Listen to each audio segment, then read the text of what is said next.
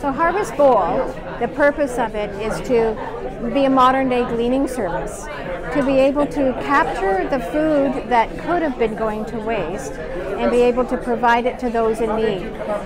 We did need to do that in a dehydrating way because there's not enough storage at the food banks, so we dehydrate it and we create the soup mixes to do that. It's been a long time that we've been wondering how to get the logistics of overabundance of food to the need of food,